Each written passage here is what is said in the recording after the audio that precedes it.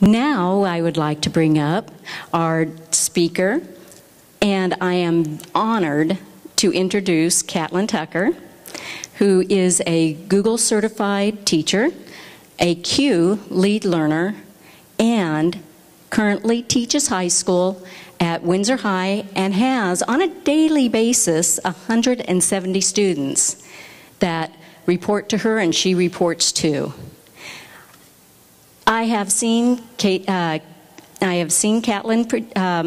present before, and she is very dynamic, and I'll tell you, the things that she has shared with me and online, what I would give if I could turn the clock back and be one of her students. I would just absolutely love that. So, I would like to now bring up Catlin Tucker.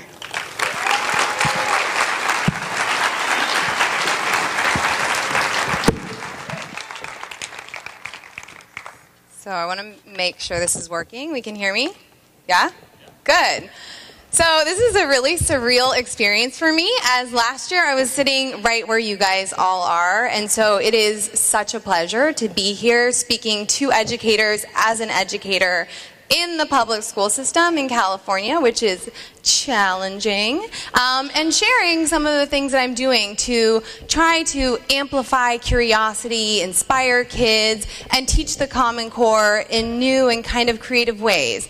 But my story really began 4 years ago. I had an experience with technology that changed me. And before that, I was very much your traditional English teacher. I taught primarily with books and paper and pen.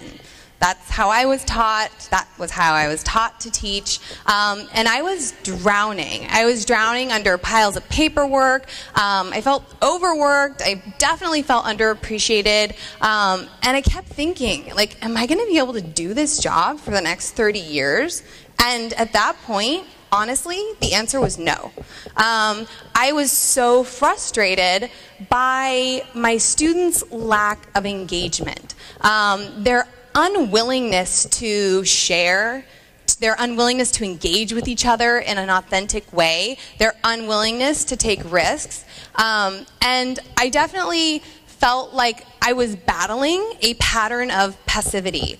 These kids who just wouldn't engage with me. They wouldn't engage with each other. And I really saw this at first as a failing on my part. I felt like I was doing something wrong. Like, why couldn't I get these kids to get excited and to get involved? And I realized they had been trained.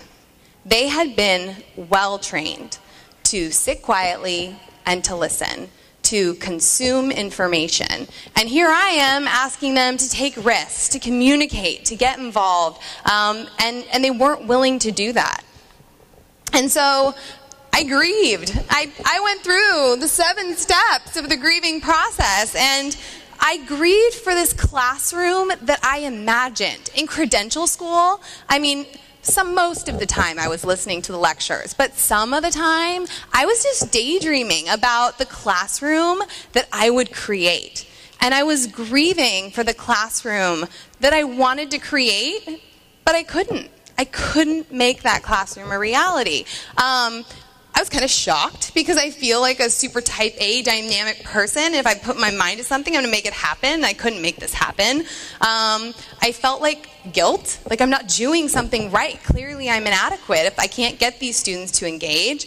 Then I started getting a little angry because here I am doing everything I know how to do to engage these kids, and nothing's happening. So I felt angry with my kids. And so my journey really began when I started reflecting about what was happening in my classroom, what did I want to happen, and how could I change things. And something that I really appreciate about the Common Core is what I perceive to be this shift. This shift from what students need to know, all of the information, the content, the minutia, to what students need to be able to do, really the skills. And if students can do something with the information, clearly they understand it. And I like that because really one of my main goals is to push, shove, whatever verb you want to use, students from this consumption role into a role of production. Instead of sitting quietly and absorbing information, which is what most of them had been taught to do, I wanted them to actively produce information. And that was a big leap for a lot of students in my class, but I see it honored in the Common Core, and that excites me as a teacher. So 4 years ago, 3.5, I stumbled on a discussion platform, Collaborate Classroom. Actually, somebody said, hey, you know, I was probably complaining about how discussions weren't going anywhere. I should note that during my work in my master's, my entire master's thesis was focused on how do I create the safe space in my physical classroom so that I can engage students in these dynamic conversations to drive higher order thinking. Simple, right? No, not simple. I failed. I literally failed for 7 years to get any kind of interesting, dynamic conversations happening in the classroom. And it wasn't a little fail. It was an epic failure. The same 3 or 4 students engaged and dominated the conversation, and the rest of the kids were literally avoiding eye contact. It looked like they wanted to just will themselves to disappear. And so I figured, okay, I have this opportunity to take conversations online, and I had a lot of fear factors in terms of taking conversations into the online space. You know, what if students are disrespectful? What if students, how long is this going to take to facilitate? I was already super swamped. How am I seamlessly going to get my, at that point, 158 kids, I like to call that the good old days, online seamlessly, right? How am I going to assess their participation? What do I do about the kids who don't have access? So I had some really big fears that made me hesitate. And then probably one day in class when I tried to have another discussion that fell flat, I decided, what the hell? Discussions can't get any worse. So I decided to try it. And the first 3 students to respond, within 20 minutes of me posting that first discussion question, kids who never talk in my class. Super sweet, super quiet kids. And I had this oh my gosh moment. These kids want a voice in my class, but for whatever reason, they are not comfortable engaging in real-time conversations. But they're excited and eager to share their ideas online. So I call Collaborate Classroom my gateway technology because it really did open the door for me to try other technologies. And I'm going to show you a lot of student work and a lot of things I'm doing with kids and a lot of different tools. And what I'll say is this. You don't need to walk away and try a bunch of tools at one time. You can find that one tool that is really going to complement what you do in the classroom and try it out, make a bunch of mistakes, because you're going to, and then add to it. So really my advice is to do just that while you're here at CUE. Find that tool, find that piece of technology that speaks to you, that does something that maybe you're not able to do effectively in the classroom. Try it out, make mistakes, learn a lot, be really patient with yourself because it can be super frustrating, and then expand. And so for me, this is where I really started to create what I call my technology tool belt. And my technology philosophy is really centered around a tool belt approach. And I know a lot of people who have had a lot of success with large learning management systems. That said, a large learning management system, I know many people have been turned off by them, or districts who adopt one and say, okay, all of our teachers are using this. We're a technology-rich school now. It's super daunting.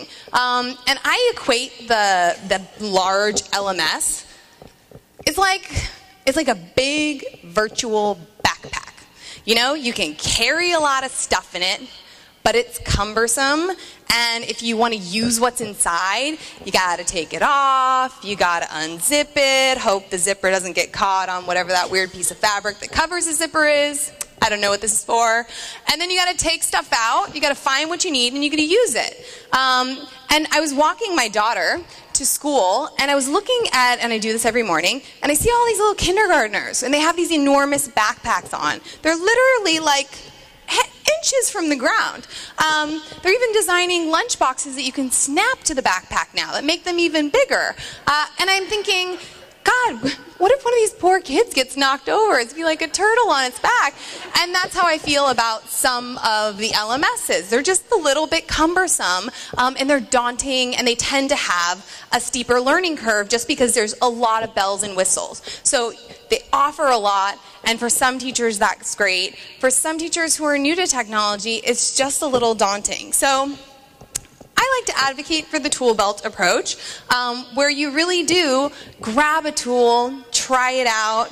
If it works, fantastic, add it to your tool belt, and do what works for a given situation. And for me, I'm trying to cultivate students who are, at the very least, technology literate. And at the very most, or the very best, technology fluent. And some people might be wondering, well, what's really the difference between these two? And I'll speak to that. The kids that are, technology literate, they know the how. They know how to use a tool. They know what to do with the tool. But kids who are technology fluent, they know when to use a tool, and they know why a specific tool is the best tool to get a job done. And it's easier to cultivate that technology fluency, I believe, with the tool belt. Because as a teacher, if you're using multiple tools, students get to experiment with multiple tools. They start to understand that different tools do different jobs, and they have different strengths and limitations, and one tool isn't going to work for every situation. And I like that, because in life, where is the LMS? It doesn't exist. There's not one solution for every problem. Every tool does something different or meets a different problem or situation. And I want my kids to understand that. And they're not going to love every tool I use or we use in the classroom, and that's fine.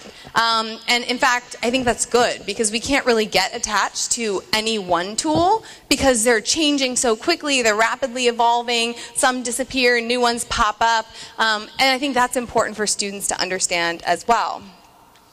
So there, for me, are some points of emphasis that when I was becoming acquainted with the Common Core really stood out for me and resonated with me. Now, I will say last year I was on sabbatical writing my first book on blended learning for the K-12 space, and so I had the time to explore the standards on my own terms. It wasn't like I was in an administrative meeting and my principal was like, you have to shift to these standards. That would have set an entirely different tone for me. I'm an oldest child, I'm super type A. I got the bossy thing down, but I'm not real fond of people telling me what I have to do. So when I was able to digest it on my own, I started seeing some things that really I saw and appreciated and I thought were very valuable. So the emphasis on communication, and not just oral presentations, which are in the California state standards, but communication in its variety of forms, right? Students, the way they communicate is changing, and many of them communicate virtually more than they communicate in person. And I think the Common Core honors the variety of contexts that communication takes place in, and the variety of mediums that it can take place in as well. Then collaboration, and I hear this term all the time, this importance of students working together to accomplish something and to produce something. Higher order thinking, going kind of up Bloom's pyramid beyond just remembering things, but really being able to analyze and synthesize, to evaluate and research. Students, so many of my kids are walking around with little computers in their pockets, but do they know how to find information? Can they evaluate the information they find? Can they analyze it? Can they use it to do something? I don't know. I don't know if a lot of my kids enter my class with those skills. I'm biased, I'm an English teacher, so I love that reading and writing and literacy are really sprinkled throughout all the subject areas, science, history, even in math. They have to be able to explain how they approached a problem. They have to be able to critique the process of others. And then clearly the media and literacy, they're not a separate set of standards. The technology and media literacy are woven, or the standards are really woven throughout the fabric of the Common Core. And I think that really mirrors the ways in which technology is woven through the fabric of our own lives. So I want to start with communication and talk about how I teach communication, some of the ties to the Common Core. So I said I started with online discussions, and this is super convenient for me because when I started looking at the Common Core, I realized that with my online discussions, I was simultaneously addressing multiple standards. And what I love about technology integration is this ability to really teach students a variety of skills with a single task or with a single project.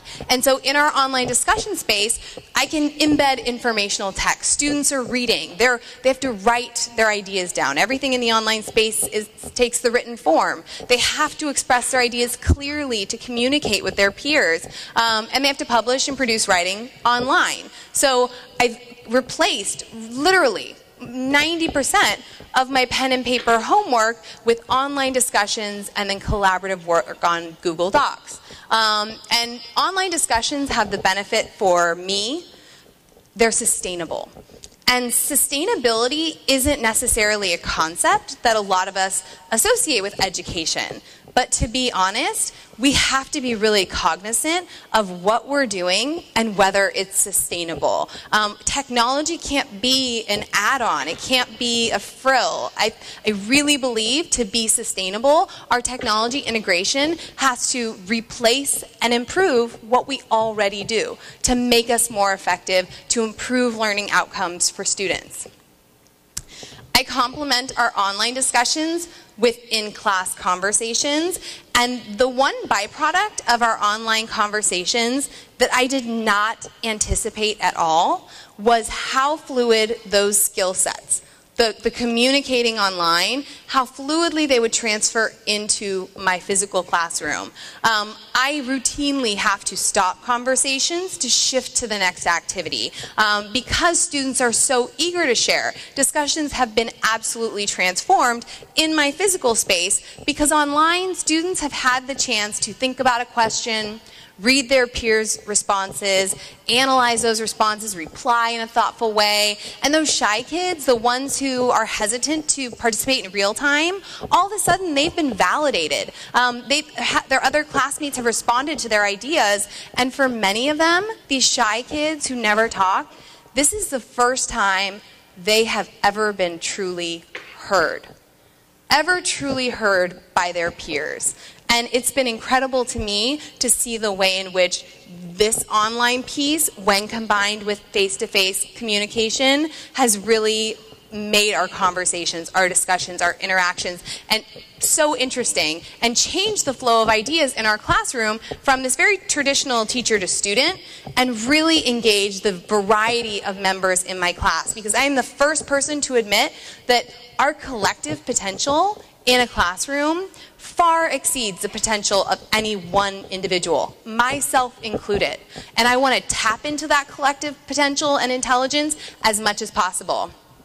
So I had a random Skype brainstorming session with a couple of educators over the summer, and we were talking about how to engage students, and out of it came this idea for four-corner conversations. And this is a routine I do every single day in class, and it's a way to extend on, to build on the ideas that are shared in the online discussion space. It also gets students really practicing those speaking and listening skills in pairs, in small groups. And so what I've done is at the beginning of the year, I pinned questions to all four corners of my classroom. And they were questions that came from the online discussions or questions where I wanted them to extend the online conversations. And then I would just count them off and they would go into a corner. And they'd have these small group discussions about topics. And it was so nice to create these smaller learning communities within my growing class size, right? And so students were engaging. I told them they all had to be on the same level, sit in chairs, sit on the ground. And then we talked about what does it look like to be a good listener. So it's been so great to combine the online space and those conversations with the conversations happening in the classroom. Now that we've hit second semester, I've encouraged students, and I've kind of started passing over the reins to them, where I'll post, a Google form, and I'll have them submit a question about the reading, about a topic, a theme that we're discussing, and then I'll take the best ones and have those students lead the discussions. So really what I'm hoping for is by the end of the year, students are designing all the discussion topics, they are facilitating all the conversations, to really own those, to learn how to not only be an active participant in a discussion that's driven by questions the teacher designed, but to really start thinking critically about the things we're working on in the classroom and own that and become the people who ask the great questions. I've also done some really fun stuff this year with mobile technology. I am in a very low-tech classroom. I have a computer on my desk. I, this year, have a used computer that was donated by the Santa Rosa Recycling Center after I wrote a nice email. And then I have a used LCD projector and a roll-around transparency machine that is definitely older than me. And so I've had to be super creative about how can I harness the technology that my kids bring to the table. Their connectivity at home as well as their mobile devices. And a lot of, teachers, they're dealing with, bring your own device issues in schools or mobile policies that aren't super welcoming. But I will tell you that leveraging mobile devices in my classroom, welcoming all devices, any and all, come please, to my classroom, has transformed my low-tech classroom into what feels like a technology hub. And not every kid has a phone, the smartphone, that can get on the internet, but it is amazing what you can do if 1 in 4, 1 in 5, even 1 in 6 kids has a phone. And an increasing number of kids are walking through my door with these phones that can get online. And so I do a lot of kind of unconventional sharing. I get students together. My goal is a student-centered classroom. Technology is not the goal. Technology is the vehicle to get students to produce, to engage in this student-centered classroom. And so sometimes after their conversations, their research, I'll send them out into the quad and I'll say, okay, leave me a Google voice message and tell me what questions you had, what you learned, what insights, just share whatever you're thinking with me. And then that was so successful, although I will say the first time that my students had to call me on the phone, even though it's not my real phone number, they were like, oh my God, we're leaving a message for Tucker. And I got all these hilarious messages, which was a teachable moment as well. How do you leave a message? This is a skill. I just embraced it and made it a teachable moment. We just started Shakespeare, Romeo and Juliet. And I wanted to do something fun with the prologue. And so I had students group up, and they went out onto the campus, and there was about 3 to 5, 4 in a group, and I asked them to perform the prologue. And I said, it's a chorus that performs it. Sometimes it's interpreted as one person or many people. You can be as creative as you want with this. And then I started listening to these after school, and with my kids, and a couple of the groups, I had groups dramatically, in their version of Elizabethan speech, reading these. I had some kids beatboxing their prologue, and kids rapping it. I mean, kids taking risks that they would never take if I had asked them to do it in real time, in front of the class or in front of me. Oops, my earrings, a little jingly. So just really fun ways to get students communicating. And when I hear collaboration, and collaboration seems to be used almost synonymously with 21st century skills. I can't read anything about 21st century skills without reading about collaboration and how important collaboration is. But you can't get to collaboration if kids don't know how to communicate effectively. So that's really where I start. And then collaboration, once they know how to communicate, then they can engage in a meaningful way to work towards some kind of outcome. And one of the things I really like about collaboration and technology integration is the opportunity to do more project-based learning scenarios. And I think I read something by Vicki Davis. You guys on Twitter will know her as Cool Cat Teacher. And she wrote this really great piece where she said, as teachers, we need to move from the to-do list to the to-be list. Instead of what do we need to do, what do we want our students to be? And how can we design opportunities to cultivate that kind of student? Well, I want my students to be independent thinkers. I want my students to feel empowered, that they can make a difference, they can change a situation around them. I want them to be critical thinkers. I want them to be able to find really high quality information, evaluate it. And so I decided to do a challenge-based learning project, and I was working with a science teacher and a history teacher, and we chose the big idea of sustainability. And challenge-based learning is an idea out of Apple. It's a fabulous project structure. And so you start with this big idea, sustainability. And students could choose environmental sustainability, social sustainability. And then they really had to work in groups, self-selected groups, to identify what aspect of sustainability they were interested in and talk about it and identify a real-world challenge connected to this aspect of sustainability that they wanted to tackle.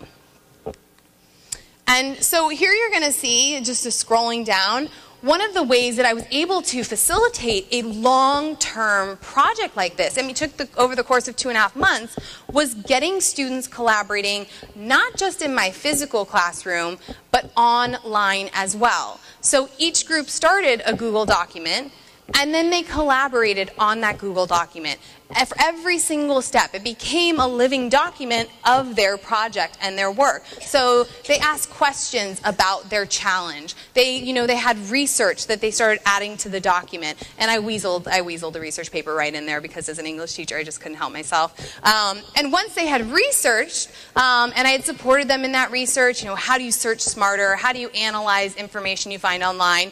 They had to create a real-world solution that they could actually implement in their school community, our community at large, larger community, and it was only because they had the time and space to really engage online and collaborate and work together and bounce ideas around that I was able to do that. Because in the past, I kind of shied away from projects, especially large-scale ones, because I didn't feel like I had the time. I felt like every day I was in a race against the bell to get through the myriad of standards that I was supposed to cover as a 9th and 10th grade teacher.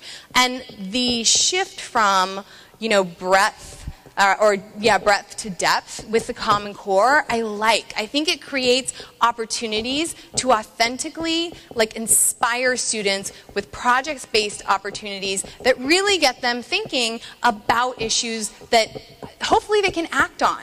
And then they shared multimedia projects that they put together, documenting their solutions, and they presented it. So within one project, you have them communicating in person, online, collaborating, using the internet, using Google Docs. You have them designing and implementing a real-world solution. You have them using media strategically to show their peers what they did, publishing it out into the larger community, and then we made them present the oral component piece to our core of, each day was about 80 students, 85, 90 students. So then you got those formal speaking and listening skills. And I just wouldn't have been able to do it without this online piece. And as you see it scrolling down here, you can see the revision history.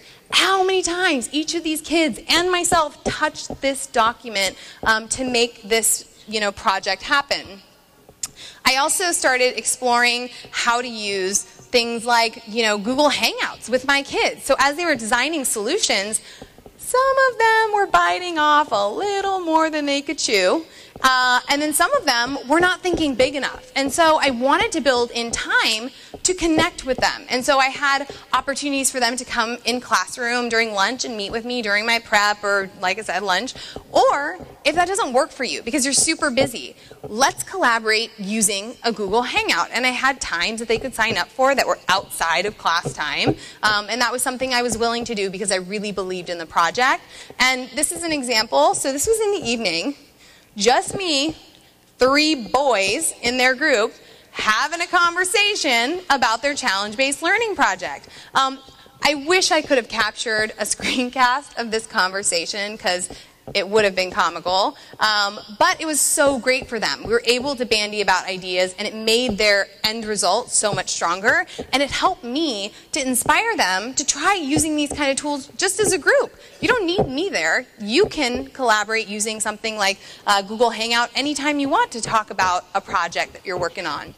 And then what I loved was seeing some of the finished products. Kids who were, doing the creek cleanup, trying to raise awareness about things like pollution, creating their own websites to kind of share information, going to the middle school and giving talks about things like cyberbullying and how to stop it on your campus, and really taking action and realizing they can make a difference. Now, research is also stressed throughout the Common Core. And I said, I eked in a research paper while we were doing the Common Core, or the challenge-based learning project. And I graded all these research papers. I had provided a template, showed them exactly how to go through it. They had a Google form, how to evaluate online resources. We had time in the computer lab. I did formative assessment. I jumped on their docs and gave them a lot of feedback throughout. And then at the end, I realized, you know what these kids need? They need to research, and research some more. But what I did not want to do was read 170 more research papers, because, oh my gosh, it's like trudging through the mud, writing a research paper. So I had to take a step back and start to think, okay, they need this skill, they need more practice, I don't want to read all these papers. I need to rethink about what research could look like. And one of the things I love are infographics. Infographics are all over the internet right now. It's so interesting, visually stimulating, it's easily digestible. So I thought, okay, I'm going to let them choose a nonfiction focus that is like some idea that's related to the literature we're reading. They're going to research it, and they're going to create an infographic. And I found a really easy tool called PictoChart, and I got them into the computer lab. We have one functional computer lab for a campus of 1750, but I got them in, luckily, and they started designing these infographics. At first, they spent the first half of one block researching, and then the second half of a block designing, and then we went in again so they could continue designing. And infographics are deceptively challenging. Not only do you have to find quality information and evaluate it, but you have to figure out how to strategically arrange that media to convey some kind of point. And my students chose some of the most interesting topics related to modern-day slavery, women's rights, and gender inequality. And they created these infographics. Are they perfect? No. Were they really great? Were they really excited to do them? Yes. I was walking through the computer lab, and one student actually said, I love this. Like he sounds surprised. I love this. Do people do this for a living? I would love to do this for a living. This has been such a fun activity. And for me, he wouldn't have probably said that after research paper number 2. So rethinking how we approach things like research. Literacy across disciplines. Now, I get super pumped about the idea of reading and writing being stressed in every subject. I'm not sure that all that writing probably excites the science and history teachers. I don't know where we all stand on that. But I love the sense, or this idea that students will be doing more reading and writing. It's not just isolated in my class, in the English classes. And so really, in the Common Core, there's a stress on close reading, finding details, analyzing them, citing them properly. And there's this emphasis on informational text. And so on your right side, I have actually a traditional book. This is a picture of one of my students' books after we finish reading I Know Why the Caged Bird Sings, and I make them annotate all of the literature that we read.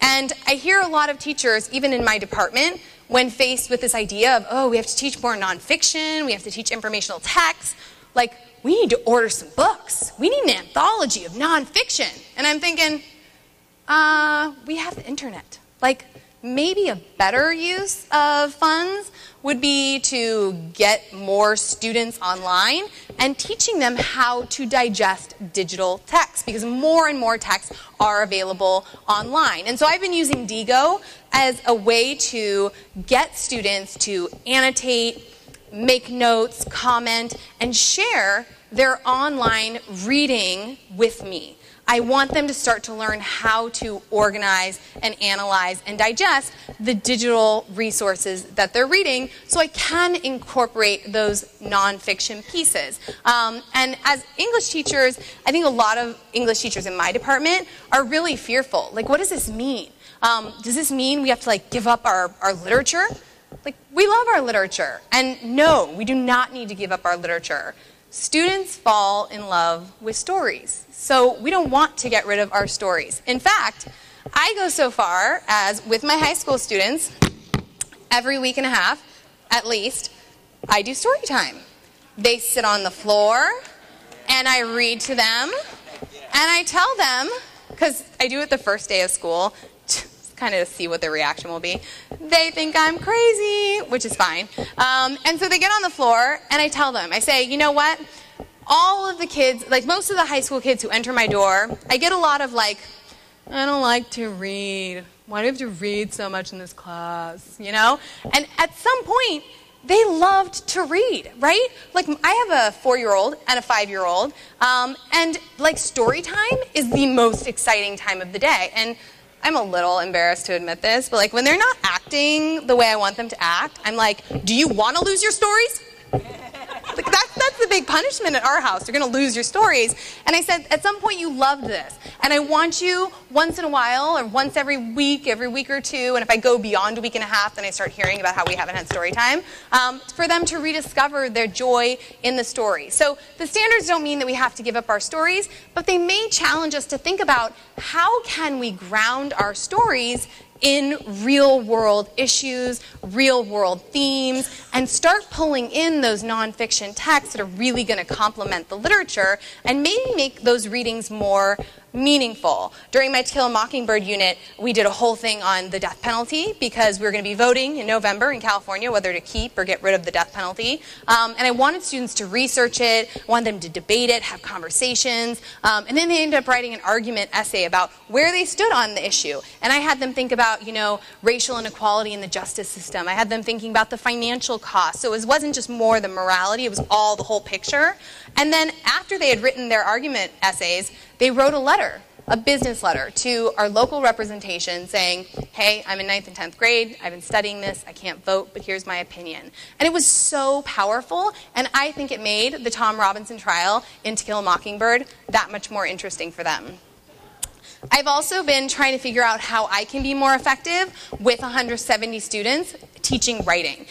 It's so daunting to get students writing over small and large time periods when you have 170 kids. And so when I can get them into the computer lab, something that I was playing with, I actually just wrote a blog about this last week, is how to give, this synchronous, at the same time. They're working on it and they're getting feedback, the synchronous feedback from me.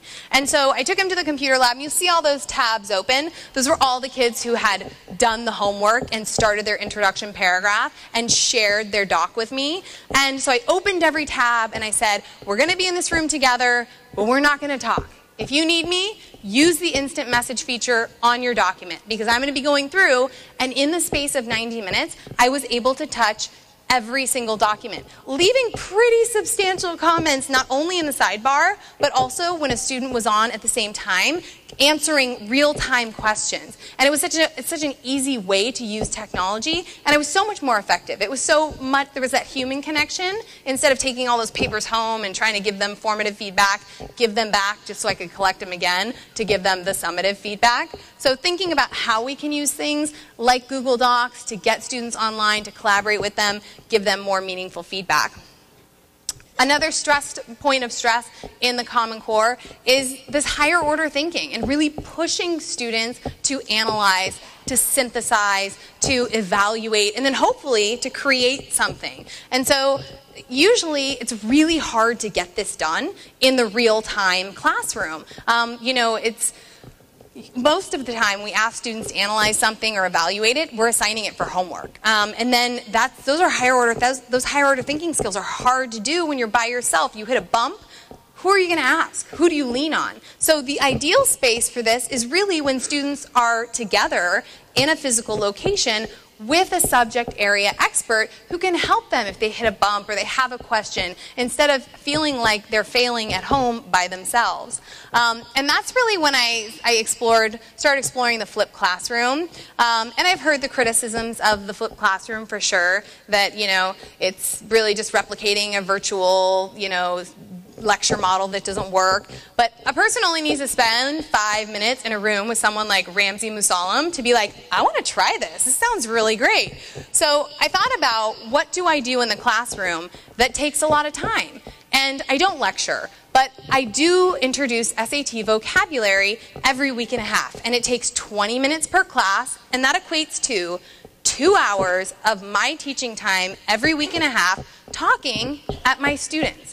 So I decided to record my videos, post them in our Collaborate Classroom site, have students watch them, and then what you're seeing here is they post narratives about the story with the words, 10 of the 15 words, and then they read and reply to their peers. And what I advocate for is, how can we play with instructional mediums? How can we wrap information that's delivered online in some dynamic, engaged interaction? They're having discussions, they're debating, because it's going to improve retention, and it combats that whole, virtual sage on the stage criticism, and students retain a whole lot more. So figuring out how we can wrap the content we introduce online in a really dynamic way to get them connected to a community of peers where they can ask questions and bounce ideas off of each other. And then when you get in the classroom, think about where we could really start in terms of evaluation and analysis and collaboration. And I don't want to speak to technology specifically because I've just shown you a bunch of examples of how I'm using technology, but my last piece of advice is just to be a risk taker. I had this moment. I was planning a field trip to Chinatown to complement our Joy Luck Club unit, and man, field trips, they're just such an art. I mean, that's so challenging to plan, but I love this field trip. And on the field trip, they go through a 2-hour docent-led tour, which I love. I'm like eating up the whole time. But you always have kids on the tour who are like, is it lunch yet? Are we almost at lunch? And I'm kind of like, I feel like you're missing out on the fun of the Chinatown field trip that, by the way, took me forever to plan, right? And so I decided, I'm teaching a bunch of students who are, they rapid fire off these messages, they capture every moment on Instagram, and I decided, wouldn't it be fun to have an Instagram field trip, like scavenger hunt? I was an Instagram neophyte. I know nothing about Instagram when I had this brilliant idea for my scavenger hunt. But I didn't let that stop me. If I had thought, I don't have an Instagram account, I don't really know how that works, I'm not going to do that, I would have missed out on one of the most rewarding activities that has happened with my students in the last few months. So I told my students, hey, I have this idea. How many of you have Instagram? Oh my gosh, so many of them. And I said, anybody who knows a lot about Instagram, could you stick around? I'd love a quick tutorial. And Maura, a wonderful girl in one of my classes, said, I'll do it. It was like I was offering her some kind of prize, She's going to stay after and teach me how to do this. And I was so grateful. And in that moment, it was clear to me that these kids don't often have teachers who are asking them for help or asking them to teach them. And then she just lit up. And so to not be fearful of what we don't know, but to embrace those moments. So not only were they firing off all of these pictures and tagging me in them, but I had them include fun facts. So they had to Google, they'd do a little research, or they had to be really listening to the docent to add a fun fact to the Instagram scavenger hunt. And what I realized is that when I take those risks, when I just embrace learning something new, I am modeling that for my students.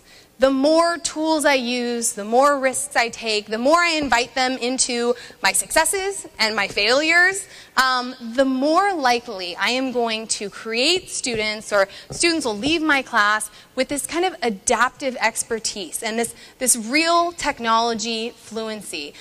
Because literacy isn't just about pen and paper anymore. If kids leave our classroom without cultivating this technology literacy, they are shut out from so many opportunities, so much information. And I know there are people in this audience who are thinking, this all sounds good, but like, what if they don't have access at home?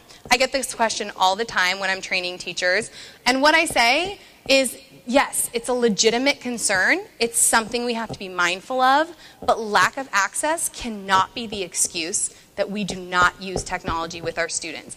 I don't think the question can stay, well, what if they don't have access? I think the question has to become, how do we get them access? How do we get them connected so that they do leave our class with these skills and this connection to information and to each other, which is so valuable. And no matter where we stand on the Common Core, because I've heard people say, oh, here's the positives, here's the negatives, it has given us a common language and shared goals. And I think that that opens so many doors for us as educators across the nation to share ideas. Because even on my own campus, I'm so busy, I rarely connect with an educator on the other side of the door. I end up connecting more with people on Twitter or following great blogs. And here at CUE, you don't have to leave great at anything.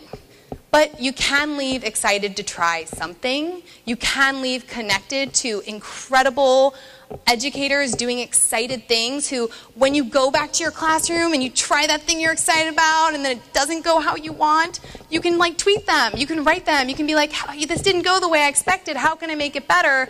And that is how we learn. And it is in those moments when we take the biggest risks that we have the opportunity for the biggest rewards, those magical moments that make this profession worth being in, despite all of the budget issues and the other stuff. So I encourage you to seize these opportunities at CUE. It has been my absolute pleasure to be up here. Have a wonderful 3 days together.